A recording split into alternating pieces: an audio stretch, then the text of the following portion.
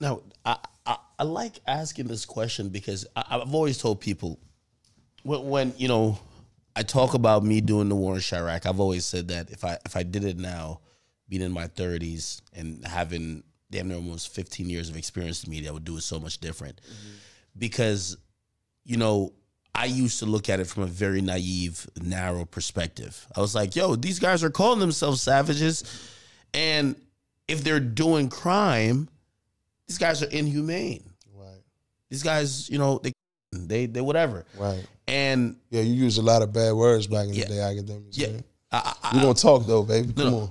But I did, no, I've admitted this. I lacked the understanding of understand the perspective. Yeah. There was maybe of a lack of empathy for what was, like, for example, if you had went out and did something, I'm like, I'd probably talk about you very negative, like, yo, you're just a fucking idiot. Right. Like, you're a cancer. But again, it's trauma, right? Like, you seen your homie pass away. Right. You tatted him on your face. Absolutely. That probably encouraged a rage inside of you. Absolutely. That unless somebody had to go through that at 15, who probably are still, you still have a developing brain. I could never understand the pain and probably the thirst for revenge you felt at that point. Right. Right? Let me put it into your perspective like this, right? My mother raised 3 boys, single mom, went to school her whole life. Now she got like 2, maybe 3 degrees or something like that. We were so close as friends that Scooby got killed.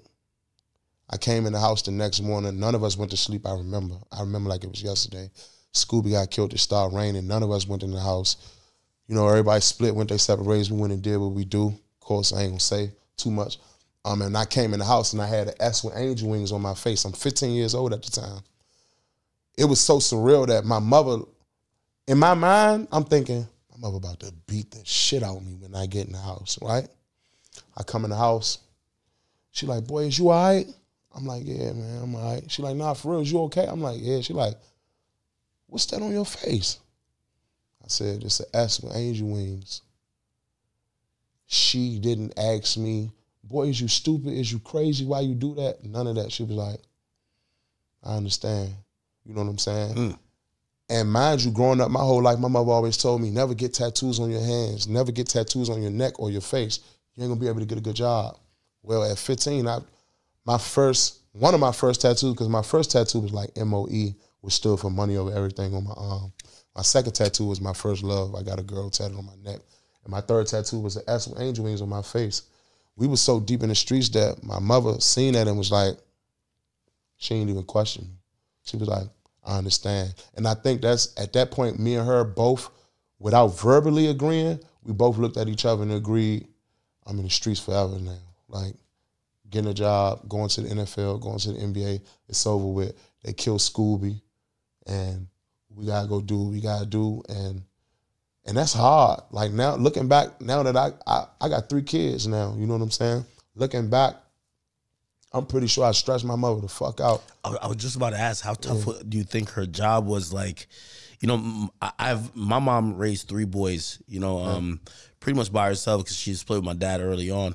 And shoot, you know, as you were saying that when you came in the house, you thought she was going to beat your ass. Like, I always tell, I'm from Jamaica. I was born in Jamaica. Right. My mama know how to beat a 16, 17, 18-year-old man like a man. Like a man, yeah.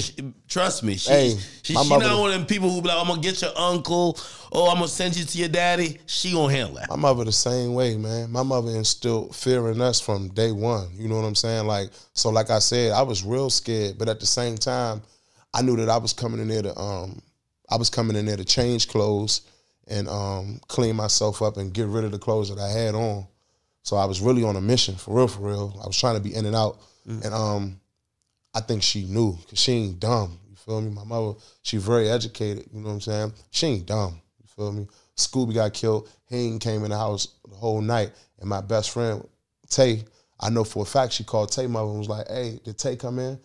And I know Penny was like, Penny is Tay mother. Penny probably was like, nah, Tay ain't come in the house. Yeah, well, you know Scooby got killed last night. Yeah, Trel ain't come in the house either. I can imagine how that conversation went. 1 + 1 = 2. You know what I'm saying? Come in the house, trying to change clothes. I'm trying to clean myself up, and you know what I'm saying? I'm sick. I'm nauseous. I'm nervous. I'm scared. You know what I'm saying? It was a lot, man. You know what I'm saying? That's a crazy thought that she probably didn't say. You my son. I don't want to lose you.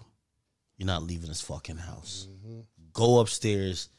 And I know this is tough. You lost your friend. Yeah. But I'm not letting you walk out of that house. Yeah. So I get why you're like, yo, that was an understanding where she's smart enough to know when you walked out of that house what it was. Yeah.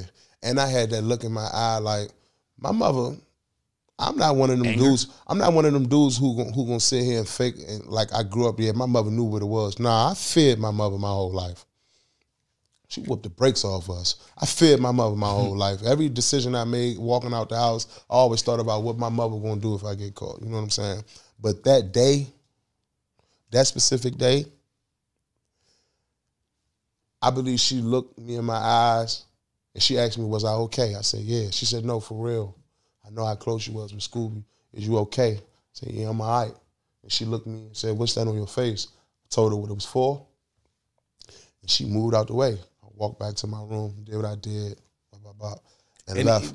I think she looked me in my eyes and knew that it didn't matter what she would say on that day.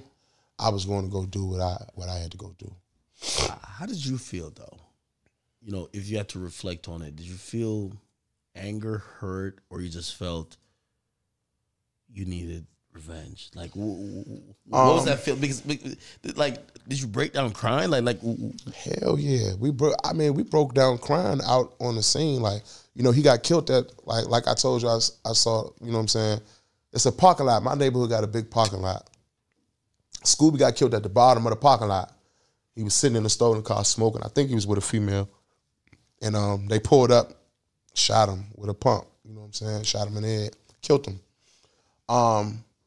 When you see that, you feel me? We in what, 7th grade, I believe, maybe 8th. So you went to the scene and you seen. Yeah, like you hit so boom, you hit a gunshot. You hear the car alarms going off. Well, that's the first thing that go off after you hit shot. Car alarms go off. Now we trying to, everybody checking on everybody. Who got hit? You got hit? You got hit? Nah, who got hit? What's such and such? I don't know. Scooby down at the bottom of the parking lot. He in a UU smoking with the bitch. UU is a stolen car. He in a UU smoking with a bitch. Go check on Scooby. All right, bet. We run down there. You can hear the girl screaming. Ah. It's Scooby. Go right there. It's Scooby. You hear me? Just killed Scooby. So, first of all, you see that. Then, that's when everybody get to call 911. Get him out of the car. Don't touch him. Everybody got their, you know what I'm saying? And that's, but yeah, we saw it. Yeah, you seen it up close and personal, for sure. Wow. So, that grief of y'all breaking down, like, what the fuck, turns almost into rage. Absolutely. Wow. Because you get to ask the girl, what you see? I saw, what kind of car? It was, what color? Yeah. It was a white. Now they do be riding in the, start doing your math. Then everybody just start making decisions. What y'all gonna do? We gonna sit around here and cry? You know what I'm saying? Or we gonna go, what's up? Put your boots on. Lace them up. And if you don't lace them up, then you realize the decision that you're making right then and there amongst your friends, because we didn't all grew up, like I said, 2nd, 3rd, 4th. Yeah. We didn't all grew up. So when you make a decision to not participate, you know you clearly made a decision to not even want to hang around this area no more. It's like Boys in the Hood. Absolutely. It's like Boys in the Hood. Absolutely. Yeah. You know what I'm saying? You could tell Boys in the Hood was a movie. I'm gonna just say that was a movie. How they, you know, gave Trey a pass for not wanting to. That was a movie. Ricky died with you. Ricky died with you. You supposed to be on. You supposed to have the most bullets in your clip. He was with you. Doesn't it kind of work like that? Like if one of say y'all all grew up with your friend, right? And even if someone he was the closest person there, and he's like, nah, this ain't me. Nah, I'm good. Okay, well, if it ain't you, right? Why hang with Ricky? Number one. Number two, what's the name of the little block where they went to and it was lit, where the dude first bumped him originally? Yeah. You like to hang with Ricky all the time. Y'all go and hang out at these dangerous spots all the time. So now when shit get real, now you want to fall back. You just give me a whole different perspective of that whole movie now. Ricky friend, man. You know what I'm saying? And look, we're not even saying that you have to turn into a super cold-blooded killer after this. But let's go see who did this to Ricky.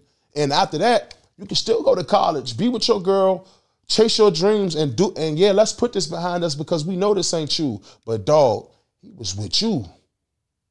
Could have been you. Imagine us not jumping in this ride about Trey. Man, we going to go ride for Trey, man. That's our dog. You just gave pretty much I never thought about it like I've always thought about it like, yeah, he was the guy that wasn't like that, but you just brought up a point. He was hanging around with all the guys that was like who that. was like that in the situations around other people that was like that. Right. And last but not least, right? Because I'm a fair nigga. I'm a real nigga. I'm fair. Let's say you don't want to get in the car and slide. Man, go get your father a pistol. We need all the artillery we could get. Contribute to something. Contribute to some type of get back for Ricky, man. If you don't want to roll, that's cool. Go in the back, get your father a gun, and give me all the extra bullets you see in him. Man, we about to go slide for Ricky. You got to participate in some way, shape, or form. Go steal us a car. Go get a low. Go get a drop for. Do something. Yeah, do something. Just don't be like, hey, I've been on the sidewalk this whole time. I don't know what y'all doing right now. Yeah, don't do that because you ain't been on the sidewalk. You've been with us. You've been with us. Wow. That was a moment I could imagine you probably went through a range of emotions. Not only grief, but also seeing your own life changing, right? Absolutely. And I think in that moment, you also make the choice where you now also become a target, right? Absolutely. Where someone's like, oh, this guy's offended that whatever happened? Oh, he think he gonna do whatever? Yeah. Oh, he must think that we can't do something to him. Exactly. So now you got to walk around a little bit different and a little bit, maybe, I don't know if necessarily in fear, but you got to walk around looking around to see if we call it being on point. We call it, in DC, we call it on point. Now from here on out, just be on point. Just be on point. How did life drastically change after that for you? Moving more militant. We no longer catching the bus no more by ourselves. Because you got to think, this is back in the day where we caught the bus and the train or anywhere. All right, well, now we ain't catching the bus or the train no more unless we 5 deep. If we do leave the neighborhood, there need to be at least one pistol with us. Because I ain't going to sit here and fake like we had super big, wild, heavy artillery when we was 14, 15, 16. It probably used to have been 7 niggas on 2 guns back then. You know what I'm saying? So now we more militant minded. We moving more on point. We not going to every go-go no more. We not going to go see every bitch in every neighborhood no more because we East Street bangers now and people know our face now. Our MySpace page is growing. Like motherfuckers know who he is. You feel me? So you got to move different. What about the elders? Because a lot of times when we talk about this, and I know this is about Chicago, there wasn't a lot of maybe older people who were seeing a situation starting to devolve into maybe continual violence, right? Where it's like, not to bring it to something else, but like imagine even thinking about, even though it's not kids necessarily either, but think about like Memphis. The passing of Dolph created a whole wave of violence. Yeah. A lot of times, and again, I'll also say this about me doing the war in Chirac. I used to think of things as, okay, it ended there, right? Not that, well, you know that younger cousin, that younger brother who looked up to that was his hero. Yeah. He watched his brother take his last breath. Absolutely. He'll never be okay again. Absolutely. And he feels like if he doesn't do something, so now when you criticize him about doing something, his life was already changed before he did what he did by him witnessing that. Was there any like older people or, I don't want to say necessarily OGs that might have like started to see like, yo, let's see if we could, get this at least neutralized. You can't get it fixed at that point, but I'm gonna be honest, man, not in my city. In Washington, D.C., I'm gonna tell you how it go, and this is unfortunate, right? But I gotta keep it 100 with you, man. I never may know when I get to sit down with Ak again, man. When that shit happened, first of all, shootouts bring police, detectives, crime scene, yellow tape, all this shit, right?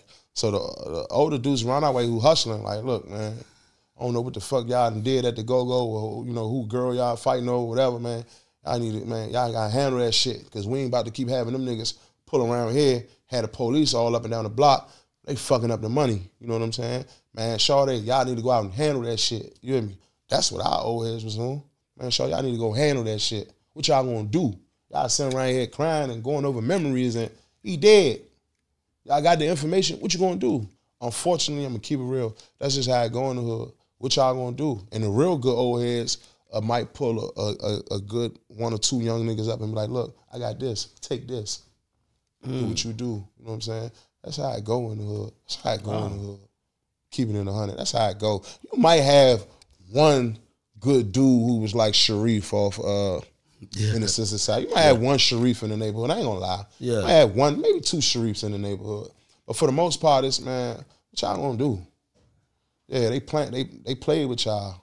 You 15, 16 years old. Now is the time for you to set the record straight from here on out. What you about to do? And that's how it was. Okay. So this is coming off you being 15. Yeah. I could imagine a whole bunch of stuff happened, stuff that, is probably only between you and God at that Absolutely. point. How does the music enter into this? Okay.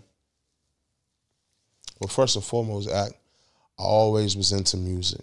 I always pulled the pots and pans out from under the kitchen sink and beat on the pots and drums. You feel me? You went to church? Yeah, when my mother did take us to church, I used to like to sit beside the drummer. Really? Yeah. I used to play drums and the piano. Got it from church. And anytime I hear someone with drums or they used to play piano early, that's at church. Yeah. My mother gave me like 2 drum lessons, and then I don't know what happened. I just stopped going to the drum lessons, but I did want to learn how to play the drums. I forgot what the fuck was. Yeah, so we're talking about how do we get into music from? Oh, okay. So first and foremost, I always loved music. You feel me? Boom, 3rd grade. I came home from school. I was like, Mom, they having a talent show. What should I do? She was like, man, you should rap. I was like, all right, so what song should I do? Were you a shy kid? Nah, I wasn't never a shy kid. I always wanted to be a rapper or entertainer, so I was always well-spoken and, you know what I'm saying, outspoken. Like, I wanted to entertain. I wasn't a class clown, but I wanted to entertain. I wanted to show off my skills, for sure. You were the youngest, right? Yeah, the youngest out of 3 boys. I was the youngest. I'm the youngest out of 3 boys, too. Yeah. I think there's a thing about the youngest that kind of makes you want to, like, do better than your 2 other brothers. Absolutely. And, we could even see it, like, respectfully. I think LeBron James' youngest kid is going to be the best. I think it's the reason why LaMelo Ball is the best. Right. As the youngest son, first of all, the oldest son going to be mama's not favorite, but she's going to think about the fucked up position she was in when she had him. Yeah, I had him when I was a little young.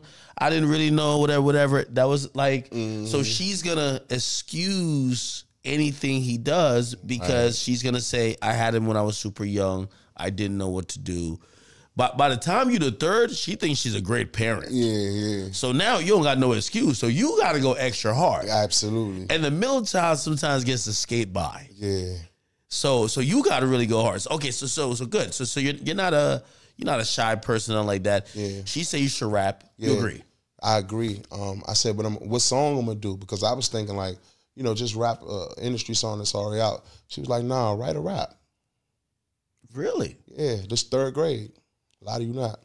She like, write a rap. I'm like, write a rap? She like, yeah, write a rap. So I wrote a rap called My Ghetto Neighborhood.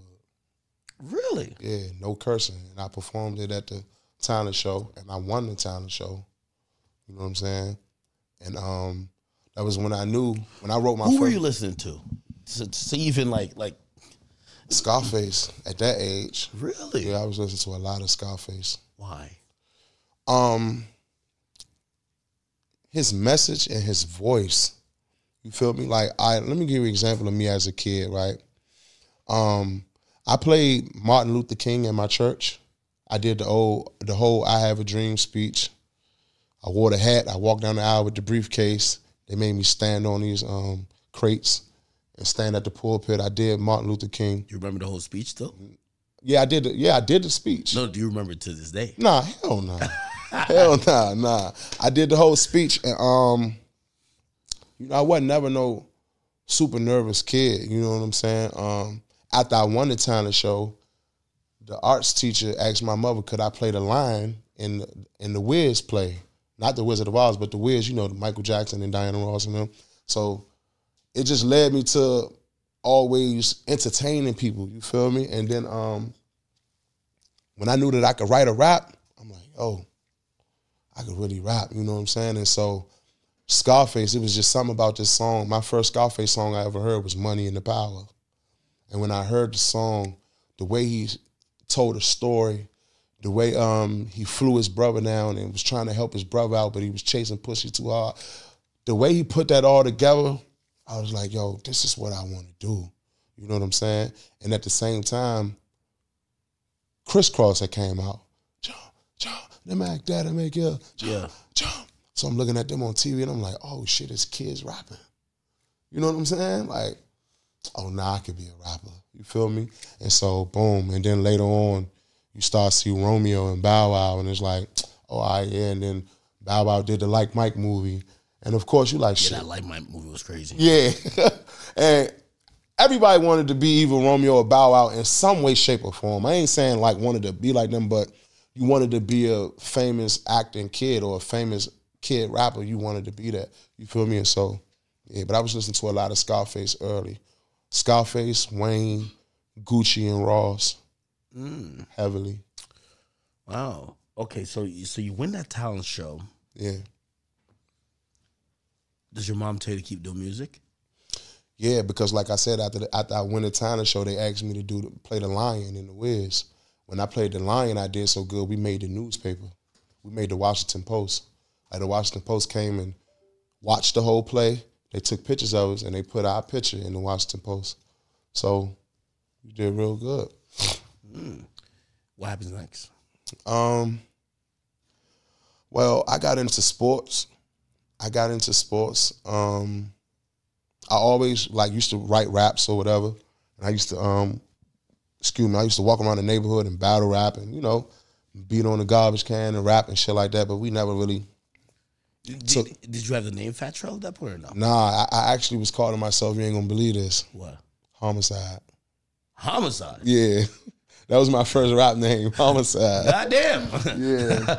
I used to call myself Homicide. All my cousins and shit used to be like, bro, you're not going to. Yeah, that's not the one to make it. Yeah, you're not going to make it. Yo, introducing the newest rapper who's coming on SNL, Homicide. Yeah, I call myself Homicide. But I always wanted to be a rapper, man, for real. And so, boom.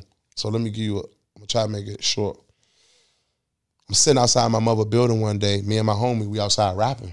And this dude walked past. And I always seen this dude. He was a very well-dressed dude. He always wore suits.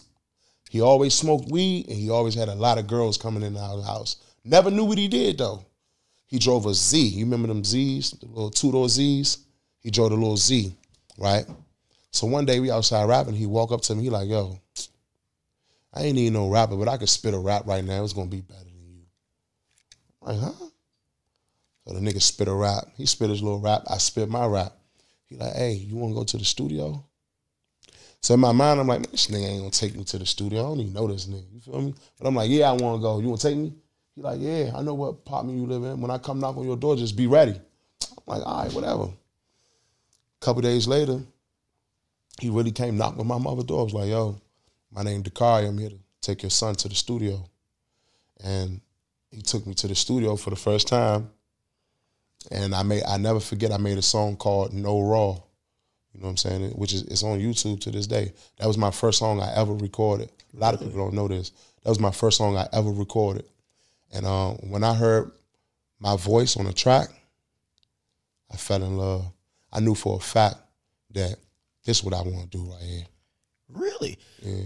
So when I heard my voice for the first time, like being recorded, I was like, "Oh man, I sound terrible." No. So you already knew, like you kind of had something there. Yeah, because I was, you know, I was like 15 at the time. So I was, of course, when I'm rapping, I'm trying to make myself sound older, but I'm also trying to find my Washington D.C. swag. I don't want to sound like a New Yorker, but I don't want to sound like I'm from the South either. I want to sound like a Washingtonian. So I was trying to find my voice, but I also trying to sound older at the same time. And when I heard myself on the record, take it out the jar, divide them into fours, bag them real fat, burn the bag, no raw, can't forget my strap, pack of cigarettes, grab my phone, tell them bitches call, don't text. Once I heard that, I'm like, oh yeah, I'm about to be a rapper. Fuck everything, I want to rap. I quit football, basketball, everything, and I dropped out of school too, I ain't gonna lie, I dropped out of school. I was just hustling and rapping. Yeah, I think historically, if we look back, and I don't know if I just got some wild and same theory, I think a lot of dudes who end up being a little bit bigger, they got away with words. And I don't know if that's something that comes before the music, where you had to have a way with words to either get women or whatever. Of course. So like if we talking about Big Pun, if we talking about Fat Joe, we talking about Biggie, we talk like a lot of dudes who are a little bit bigger, like they have that little finesse with We got to, because one, not to cut you off, we got to because one, society looks at fat as unattractive, right? Mm-hmm. So I gotta put a little bit of extra sauce on it, because I need you to believe that there is no greater human than the fat human. That's number one. You know what I'm saying? And then you gotta want to be a dude that the bitches want to be around, and so you get to develop certain traits and certain skills to become a smooth, fat, fly nigga. Now, if you notice in my raps, I always call myself fat and ugly, a fat and ugly, dirty motherfucker. I always call myself fat and ugly. So I never claim to be a cute nigga. Man, I'm pretty, I'm handsome. That was never my swag. Man, I'm fat and ugly, I'm dirty. What's up? It don't matter, I'm getting money. Self-deprecating, yeah. Like, so I always had to add a little bit of gift of game to my shit, because I had to put a little bit of extra sauce on my shit. I was a fat nigga, you know what I'm saying? I think that's the same thing Drewski be doing. Drewski know what the hell he be doing, man. I'm telling you.